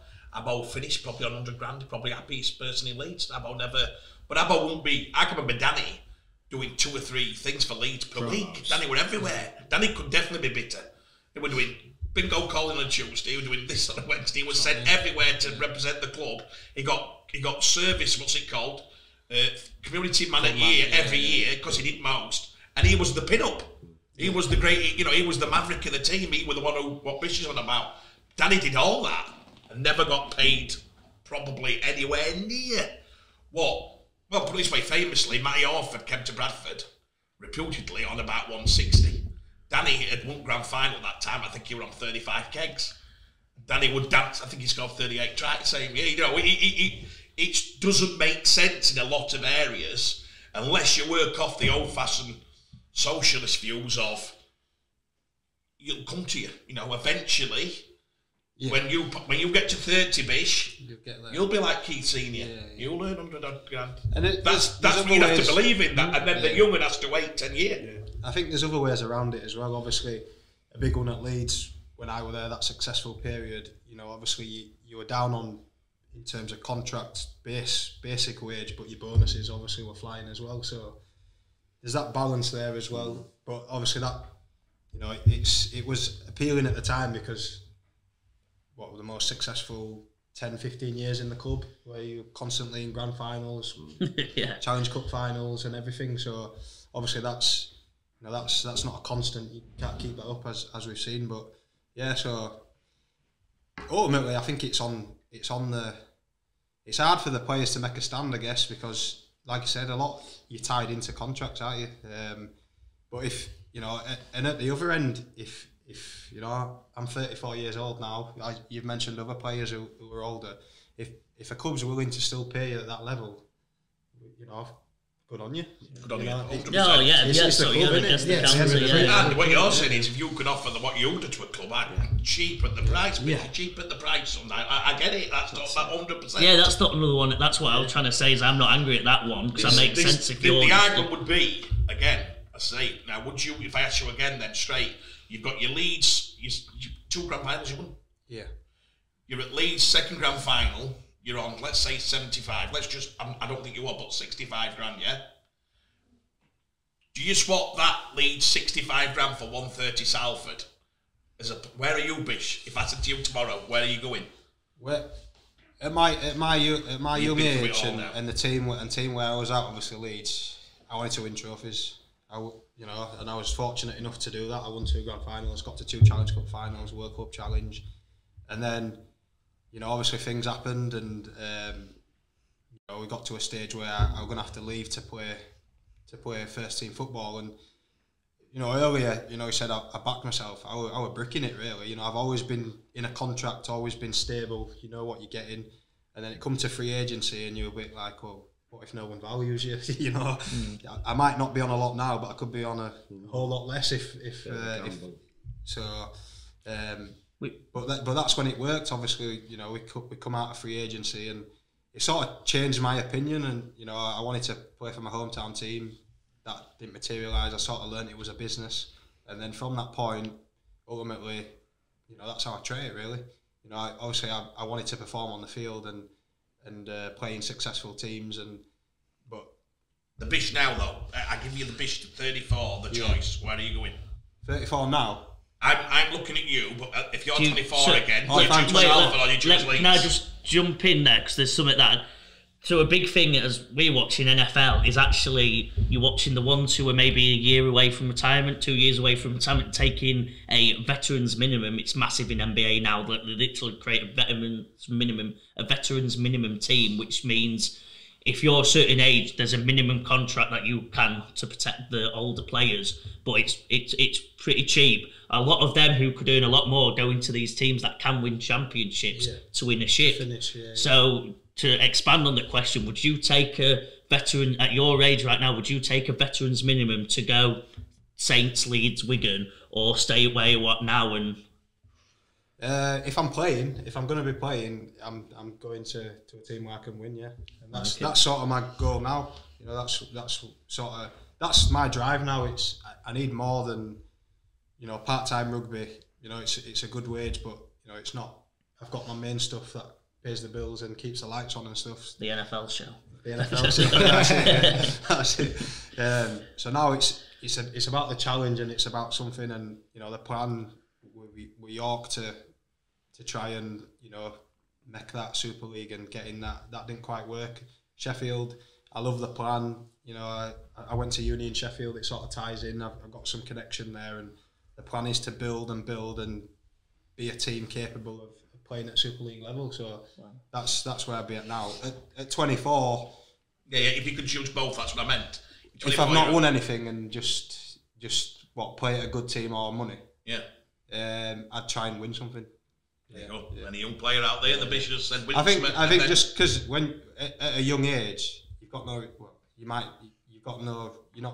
responsibility. I mean, now I've got kids, I've got a mortgage, I've got things like that I need to look after. But at that young age, when I didn't have those things, I'm trying to be the best player I can and get to the top of the game. And but along with that, like you were saying, I think the best thing I ever did in my career was go on loan.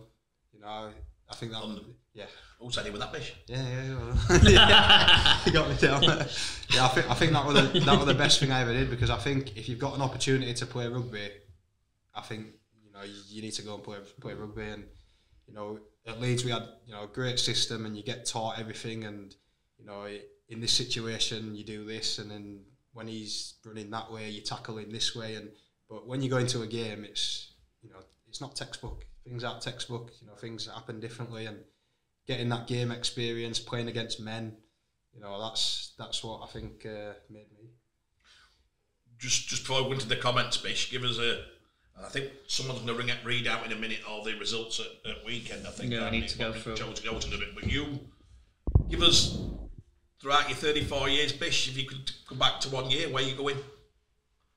What, my best year? Yeah, what you loved, your best. I don't just mean on field. You was it when you look back, you go, God, if you give me time, where are you going? Where you arriving? I loved that year in London. I love that. So I just finished my degree in Sheffield.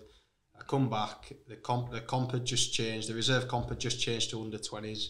I was too old for under 20s, so I was gonna be. I thought I actually might end up at Sheffield because I was living in Sheffield. you know, my first thought was my degree's done. I can concentrate on rugby, breaking into Leeds first team, give it my all, and then, you know, going for a meeting, you're off on loan. So devastated at that. Went down to London. I loved London, to be honest. I love the place. Back living with your mates, so a lot of the northern lads were all living together. Ben Kay, Ben Jones, and Luke Gale. Yeah. How did you get the posh house? Gailey and Ben Kay were in a different house, but I had Ben Jones in mine. And that were lovely, wasn't it, compared to theirs? But theirs it was a nice house. Yeah, it was pretty good. But you know, I enjoyed it, and like you said, so probably that year were great. You know, causing havoc out the back with Luke Gale. You know, but again, it was carefree. It was like, I'm here to learn. I'm gonna make mistakes, but the senior lads will drag me along when I needed it. And then probably I'll pick 3 years because I can't pick one. First year back at Leeds, that were a big one, trying to prove myself and get in the first team. Pretty much. Did you play against Leeds of London? You did, didn't you? Yeah, Headingley, we got beat 70-odd nil, I think. I think full-back, I'm pretty sure I made double-figure tackles. So. I can remember it. That wasn't a good day. But no, I think, that first year back at Leeds, I had to fight for my spot on the wing. Get that, you know, obviously, first season, playing for your hometown club, go to the Challenge Cup final, go to Old Trafford, then speaking about playing in the England setup.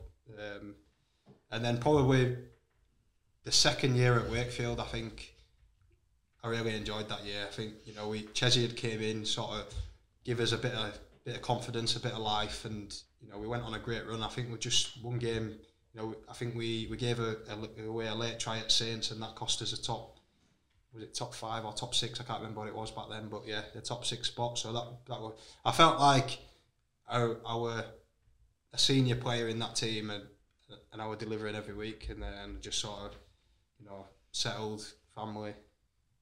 Yeah, that were a good year.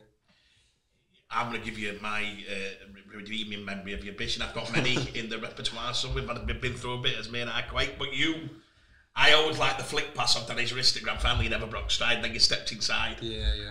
If you said to me now, I've got it, it's a flashback. I watched it the other day on YouTube. I wanted to go and watch it again, because you didn't take, modern day, you'd have gone outside and gone for dive. You didn't.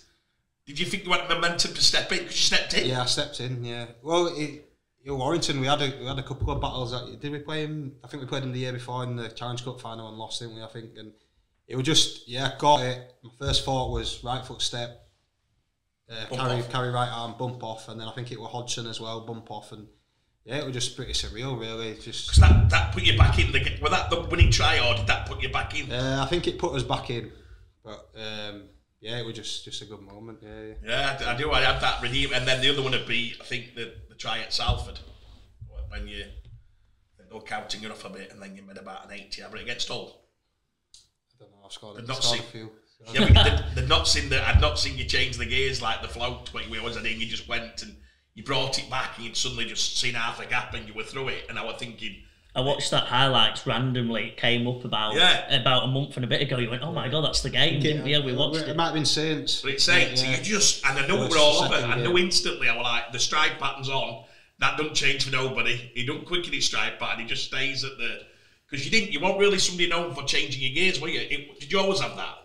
I felt I've always had that, but it's just probably that first 10, 20, just because of my size and me sort of gait pattern. It takes a bit to get going, but I think probably my distance is probably 40 onwards. You know, once I'm in stride. Have you ever been caught, Bish? Probably a couple of times, but not many. It's funny because if you're talking to a lot of people, like you said, we over years, I was laughing when you famously, Bish is one of the only players ever, and you lads, I don't know if you know this, Bish did the 100-metre sprint at Carnegie Challenge, and he did it. How many years did you do that, Bish? Did it, I think twice, maybe. I think twice. I Just got beat explain by... what it was. It was all the fastest people from each club. Yeah, from each club. And Referees what were the as well. prize of referees? I think it might have been £1,000. £1,000. Yeah, I think it might have been. But I really like that concept 'cause it were Nines tournament as well. Brilliant. Yeah, I think it was the week before. Gary's going to get thanks for that. Gary put all that on. I wish we could go get that coming. Get Amazing, that back, wasn't it? It was great. Put that on YouTube now. Now YouTube's a bigger thing. It's amazing. It was amazing. Yeah. I can remember you all lining up. We had heats. Obviously for Leeds, we had heats for Leeds, and Jamel Chisholm, obviously very. He was like an Olympic sprinter, he was very wasn't he? fast. So he did it for most years, but I did it one year, and so yeah, Headingley, it was 90-metre sprint, and I just got pipped on the line by Jody Broughton. Your best mate. Yeah. He had a bigger chest than me, so He did. I can remember it. An unbelievable best mates going at it. But no, yeah, it was good. Yeah, I enjoyed that. Did you win the other one? I only did that one. We won like the inter ones, the inter sort of team ones. But yeah, I only ran that one. Do you know what? Honestly, if you did it again, and we've said this on the show, we'd sponsor it tomorrow. We'd sponsor that tomorrow because I loved it. Because it's always good. And I can remember sat in stand, and I can remember that guy from London winning it one year. Amari Cara. And they walked up and they're doing odds. Remember, Bucky coming and he's like, everyone's. I can remember him coming round stand. Everyone a bet. Caro must be about 33 to 1, but I've heard somebody say he's a bit like him when he's in stride. It's all off it, and he beat their London one by about, and then it was like a bit more Gailey. I think it was Gailey sat like he doesn't stand. He went, Gary will win this easy, and I was like, he's about 33 to 1. Shouting down to Bucky, how much can you put on? And everyone suddenly realised he won. And he went, who did he beat? I think he might have beat Jammer. He beat Jammer, yeah. He beat him. Jammer, It was unbelievable. And another one famously ran in it, which you'll laugh now, and I shouldn't say laugh, because they said there's a kid at York, he's really fast, Tom Lynham. Right. Tom Lynham ran in it. I can remember Tom, right, powerful, like a bull, really fast action. But it were never really favourites, like when it was always somebody who dropped somebody in.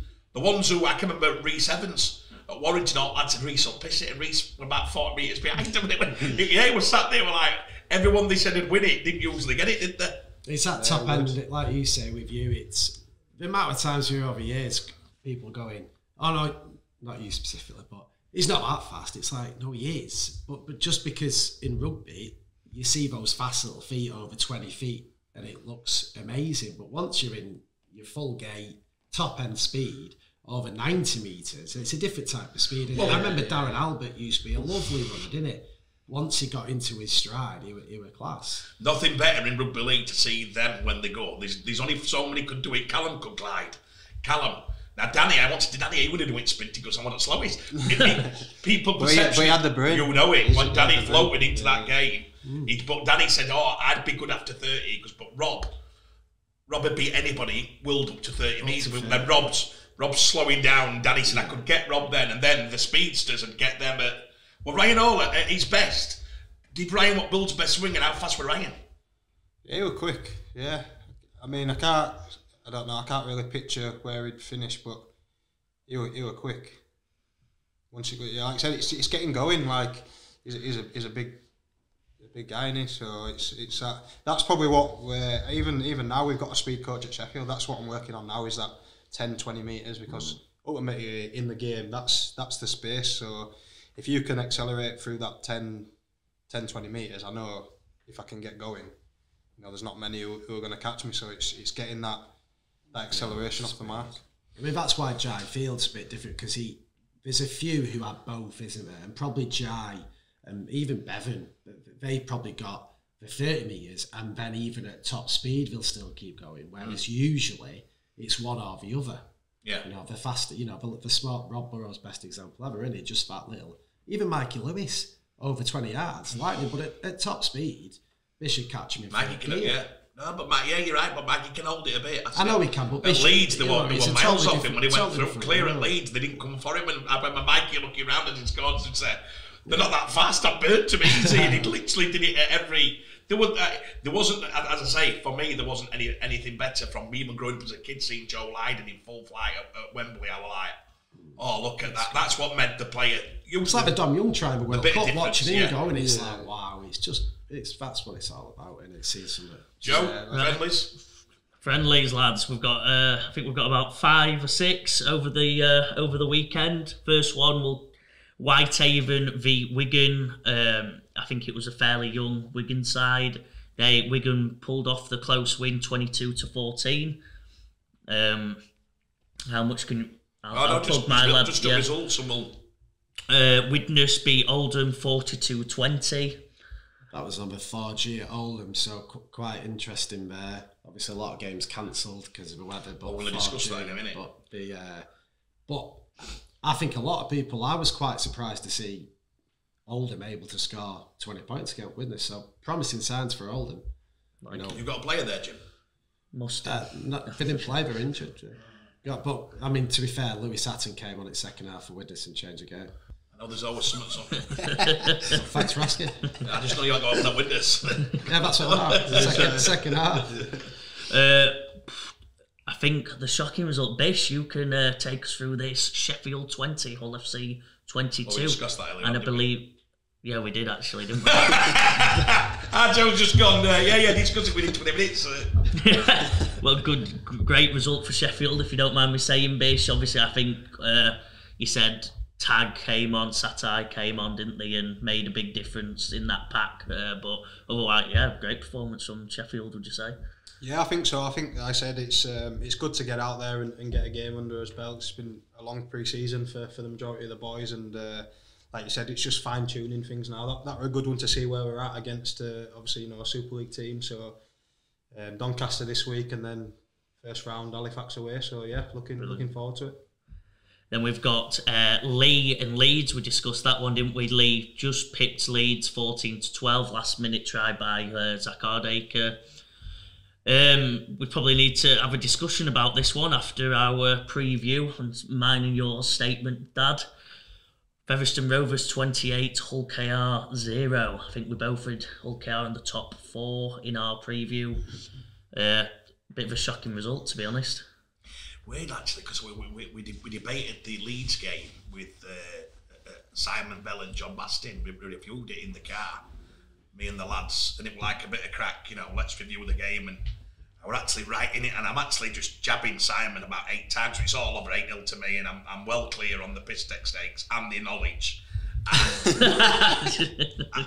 And then all of a sudden, from nowhere, and I wish we could have filmed it, and it went, yeah, blah, blah, blah. Well, you might get it wrong about Hull KR at top 2 or top whatever I'd said, and his laugh on his face, and then we all just burst out laughing, and I thought, you've got to take that, because that, for me, listen, they had a very young squad out, but they should still, to get nilled on your first, I bet Willie is absolutely, this is how a coach works. Yeah. Willie wouldn't know now how Featherstone would come and beat him on that pitch. He should have said, these are 16 points start on an average on their own pitch, better than they are away. They know how to play it. They know exactly what the crowd will do. The crowd are right on your face. They're very vocal. This is the toughest gig we're going to pick for first game. So he's probably left his best players or his strongest team a bit out and gone, we'll go with that. He's had the shock of his life. They've absolutely got rolled, bang, bang, bang. The young ones have probably come out with it more than the older ones, as the thing. Like what I heard, the young players, some of them distinguished themselves. But Willie Peters would have had the shock. I bet he sat with Danny on way on bus and just looked and gone. Because what you don't want, Willie's new job, he then plays, he's got one more friendly to come. I think it's Wigan. Somebody will tell me it's the first Wigan's game. First game of the season. It could be Leeds then. It actually could be Leeds. So he'll check. I think it is Leeds. So you look at getting beat again, right? Let's say he gets beat again and everyone says friendlies don't matter. But then you go to Wigan and get beat first game. Do you count that as one lost game or have you lost all 3 so far? I'll tell you what you've done. You've lost all 3 so far. Because the fans will drag that up like they drag, well, we haven't won a game yet. Suddenly Willie sat there with Rolls Royce squad thinking it's all good and they've got beat 3 out of 3. You go into your next game and you go in, Now then, realistically, then I think that, let's say they've got somebody like Wakey or Lee, they might think we'll get them. That then game becomes the biggest pressure game you've ever had. And you're 2 games into the season. And you're thinking, well, I'm supposed to beat Wakey. You're going to get beaten, you haven't won a game since you've come. Let me tell you, people say friendlies don't matter. I totally agree, but for a new coach, they definitely do. You want to see a new brand of rugby. Leeds have got beat twice now. Got beat Wakey at home. Got beat thinking they played a lot of young players. But I'm not bothered who you are. You're still looking and thinking we probably need something here. You want to go into the season with a bit. Would you say that as a player? As a player, I don't think the result. I suppose it's the manner of it. Obviously, I didn't see that game. I don't know, but we've lost against Hull by 2 points. But I think we're seeing that as a successful game. I think it's how they've played in that game rather than the actual. How do you think Hull feels? Hull. What were the strength? What were the team like? A lot of young kids. The team you mentioned were fairly strong, I think. No, you're about. I'm on about KR. No, Hull FC. How's Tony Smith said after the game? What's the thing? I'm not sure. I think obviously they changed the team up at half time. They kept a couple of players on. Tag played into the second half, but then once the sort of game changed, Brad Dwyer came on and sort of sped it up and exploited our ruck a little bit. So I'm guessing he probably weren't happy with the first half performance. But then as they sort of started the second half well, I think he would have been a bit happier about that. But I don't know. It depends. I guess what he's seen in pre-season out of his team. He's put a few of his new signings in there. Featherstone, I reckon on that result, Featherstone go favourites by a lot now. I think Featherstone are now odds on, or maybe even money. Jimmy will tell me about 6-4. Yeah, they're already favourites. They've gone a bit short. They've gone a bit short, so people go. And I think on the back of your result against Hull, you've probably gone up a few in the betting. Yeah. Well, Fed beat Cass as well, so they beat 2 Super League clubs on trot, and the Super League clubs have definitely played a lot of youngsters. But Featherstone didn't have their first team out. What I saw on Boxing Day, there was still quite a few. I think it's hard because, like you said, it's not the complete teams, is it? So it's a bit of mix and match. If anything, you look at that result and it's more an indication on the squad, maybe, rather than the actual starting team. But that's the worry, isn't it? The whole KR one on paper to be nilled. There's a huge difference between losing 28-12, isn't there? But to be shocker, nilled, it's a shocker. I can tell I can see it. Coaches are looking for what they get out of a game, aren't they? I know what you're saying. A new coach, it's a bit different, but anyone who reads too much into pre-season friendlies on a scoreline alone, there's no point. If you then looking, I was at York Batley.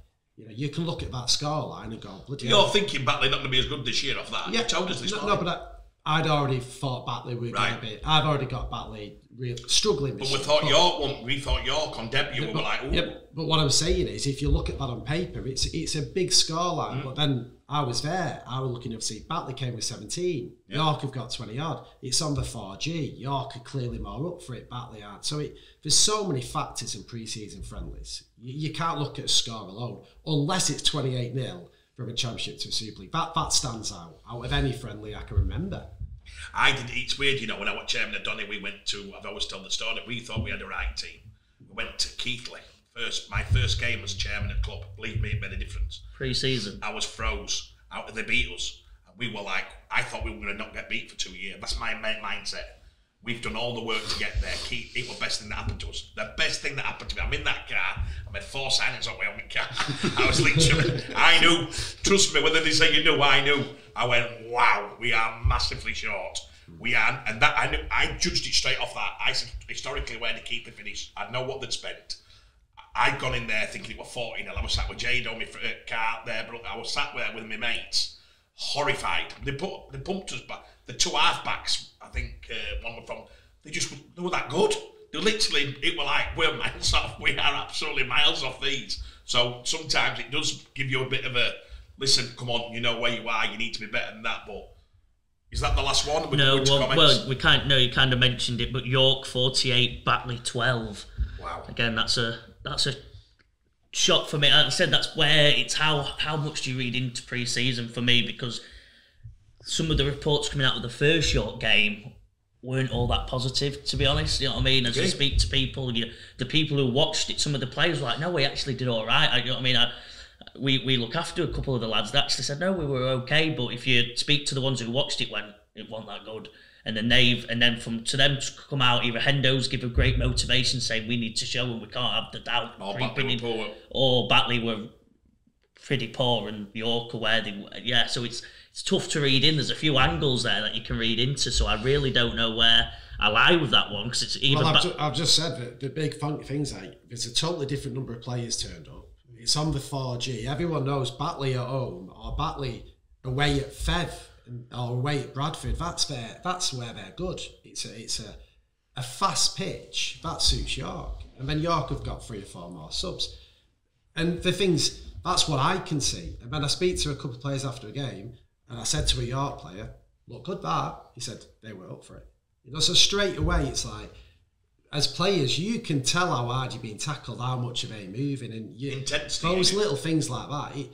For me, I've not changed my opinion on York or Batley after seeing that game for this year. Wow.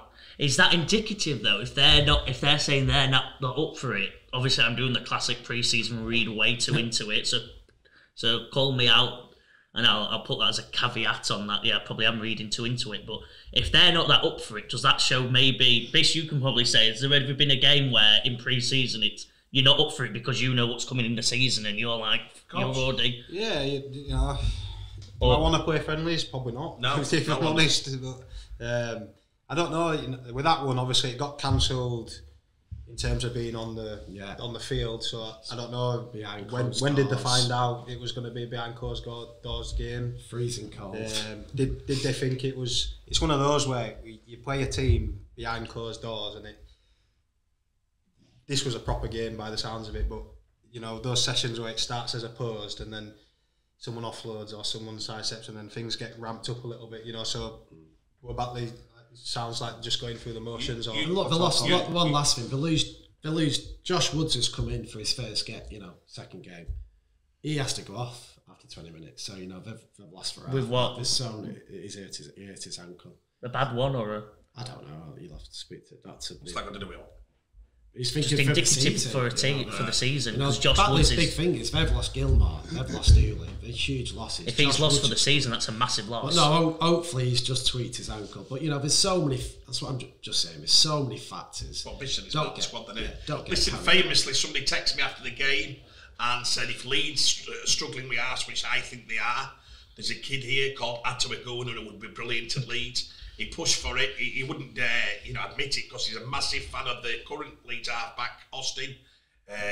Famously tipped him for 2 or 3 man of steals. Jimmy, what are you going to say about that? I'll tell you this. I tipped him once a man of steel, he came second. And I didn't tip him last year. And in Hingano, I thought he looked $1 million. He had it all his own way, but every part of him and his game yesterday, he looked special. I think there'll be. We touched on it when we did the Wigan preview. I think there'll be Super League clubs this year because they haven't got a third half. They have to come looking at that championship quite early, and he'd be top of my list. He can whack as well, can't he? He can whack. He played centre for most of Lee last year. I think he's someone who hooker. Sorry. Yeah, I think he's someone who there's some quality. You look at Anthony Thackeray. He's a golden championship halfback. Tom Gilmore, Joe Keys, the 3 standout halves last year for me in the champ. But if I was looking for someone who could potentially jump into Super League, take that step up. Ngano's someone he's got the physicality, the fitness, the speed, and everything like that. So, listen. He's another one who wasn't getting regular work at Lee, not regular games, and he's got scout. He's got scouted by. Oh no, it wasn't York. It was me.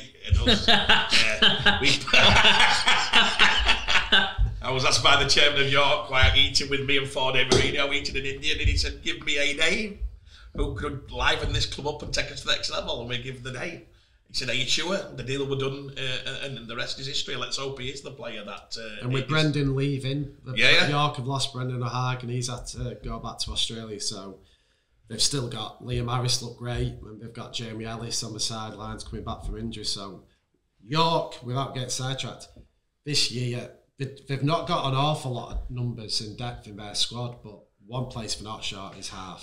But for his legacy, to think he is the best coach, probably he's looking for Endo to finish in bottom 2. That's always looking back at it. What's the famous one in Australia when they said, I'm not mentioning the coach. Alex Ferguson did. No. Liably, we don't want to do it, but the Australia coach, he would fix the cap up, and and the year he left, it'd go. And whoever comes in, walked into that one. whoever comes in goes, oh no, what's he on here? 1.2. Well, how come we run 500 grand last year? Made a lot of difference. He's protecting your legacy on the cap, which is sick, which is sick. But I think Ford would have tried to do that if he could. Right, that's about it. Just big thank you to the lads. I think we've covered a lot of points. Sam, you famously said last week my joke got 1.7k views. A lot of people thought it was funny. I know the lads did. I'm going to try another one because I've been to a Peter Kay concert, lads. I'll just try it. Are you ready? So a lady goes to the doctor and said, Doctor, every time I sneeze, I have an orgasm. And the doctor said, what have you been taking for it? And she says, pepper. You clap. Get that tumbleweed. Over to you, end the show. Thank you, everybody. See you soon.